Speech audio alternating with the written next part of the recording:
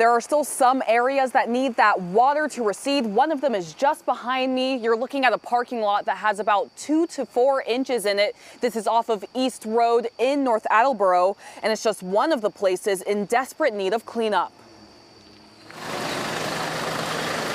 Cleanup underway in North Attleborough. We've owned this house for 10 years and we've yet to see water come down that fast. After Monday night's flash flooding turned yards into ponds and submerged some basements in feet of water. This is stuff we've been walking around in all day.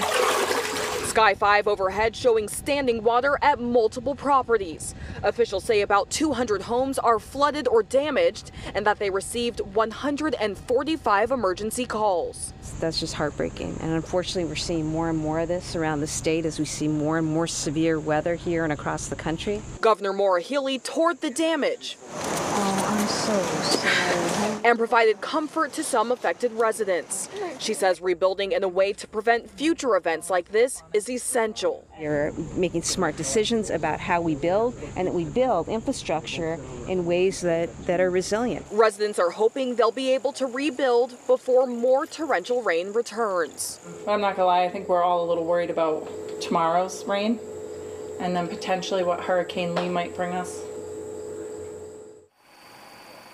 So there is clearly some standing water in several places still, and officials are warning people to not walk through it because it might be contaminated with sewage waste.